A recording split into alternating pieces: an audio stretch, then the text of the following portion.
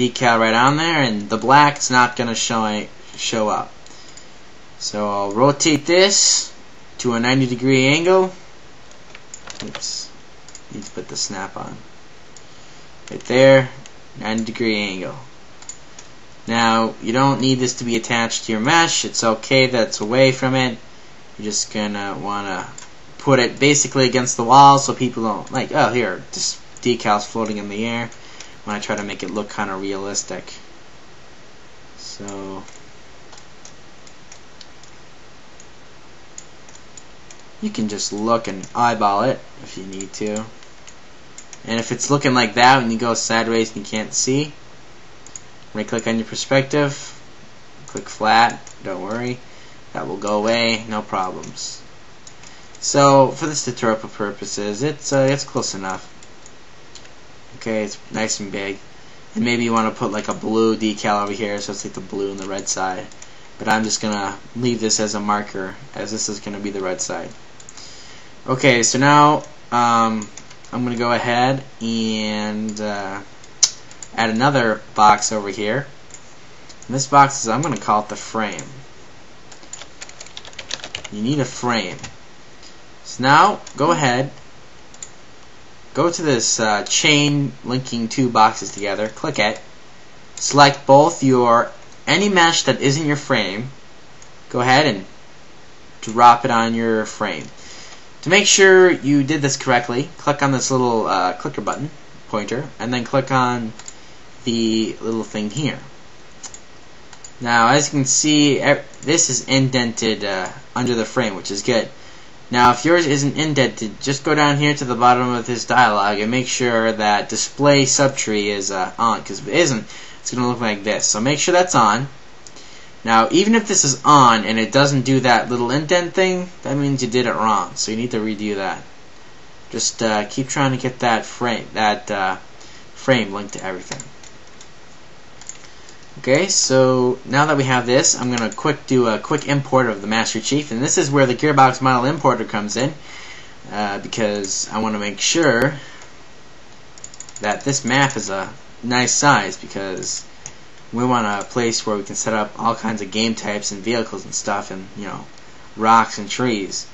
So I'm going to go ahead and go to Characters, Cyborg.GearboxModel, and I'm going to go ahead and not import those two, leave out that so it doesn't import any new shaders, and say import. Okay, as you can see, this model is really small. That's what I was figuring. So I'm going to take my resize and resize this map until it's really big, because I just want to make sure that this is a big enough map for setting up everything, because I need to show you all the different things you gotta do when setting up your map. So let's see, Master Chief, he just disappeared. Let's see, there he is. Now this may look like this map is just huge, but when you get in game, it gets a lot smaller quickly. So this size, this is actually a little small still. Okay, that works, I suppose. Okay, now it's time we can go ahead and delete him. So now this is basically ready. So now I'm going to save this. I want to make sure nothing gets lost, because sometimes Macs crash. I'm just going to call this Bliss, B-L-I-S-S, just the name of the map. This is kind of random, whatever you want to name it. No spaces though, and no capital letters. Okay, now I'm going to go ahead and export this. So I'm going to go to the export, and I'm going to go to my computer, C, Program Files, Microsoft Games, Halo Custom Edition, Data, Levels, make a new folder. I'm going to call it Bliss. Go in here, make a new folder, call it Models. Go into Models and call it bliss.jms. And if you look, you can see that I have my JMS right here. So I'll just, select JMS, list.jms, save it, and if all goes well, that should work just fine. Now, to make sure that this is working okay, I'm going to go ahead and save it one more time, and I can exit it. Okay. Well, I don't need to check if it's working okay, but I'm going to open up Gmax and show the same process in Gmax, and then show you how to export it. File, import. I'm going to go to, it doesn't import objects. Forgot about that. Okay. So, yep, that's not going to work. I got to export it as a 3ds, and well, I'll just make another map. It doesn't take that long. So I'll just let it open here. Gonna go create a box. Right click. Convert it to an editable mesh. Come back over here. Select it all. Flip it. Clear all. Turn the grid off. Right click, edge faces. And as you can probably find out now, I'm basically, like I said, it's basically the same. Go to 0, tessellate a few times. Select the polys on the bottom. Bevel it.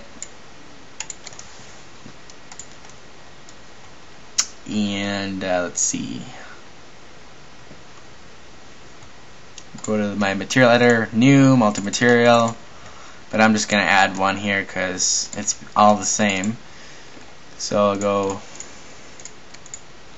tutorial, copy the name, parent up, and then drop and drag and select all of it. Go down, add WV mapping, make it a box map so everything looks okay. Okay, so now that we've made a box, we're gonna go box, make a new one, gonna call it frame. Link the box to the frame. Go to my little hammer, go to Max script, run script.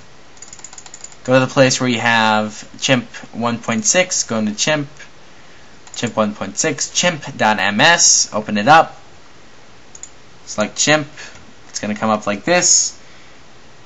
You want it to be a listener window, and don't write debug info, then export your Halo structure, it goes through its work, put that down for a second, go to Chimp in your Explorer, go to Chimp 1.6, go to the quick listener, or the grab listener, open up the executable file. It's gonna ask you where you want to save this, and instead of saving it in my Halo customization file, I'm just gonna save this as bliss.jms on the desktop. It's gonna create a folder here, or a little file I mean. Go to edit, you can look at all the good stuff from right in here. And you would put this JMS in the same place that you put the other JMS from 3ds Max. So now that you know how to use Chimp, and you should be ready for Gmax. So you can close that, and now we will continue on with our creation. So now I'm going to go to the command.exe, and it's nice and big here. I made it bigger for the tutorial. So I'm going to go Tool, Space, Structure, Levels, Test, Tutorial. Well, actually it's not. It's Levels Bliss, Space Bliss. And that should be the correct. Yep, okay, there we go. It's building intermediate geometry, and we're going to see if we get any open edges. And it might complain about the decal. If that is so, I'll show you a quick fix. Nope, looks like it was okay with everything, and looks like it built just fine. That right there is a normal build right there. Okay, I'm gonna go ahead and put this down, and for anybody who doesn't know, what I just did there was build something in Tool. Now, to use tool, you need to put the cmd.exe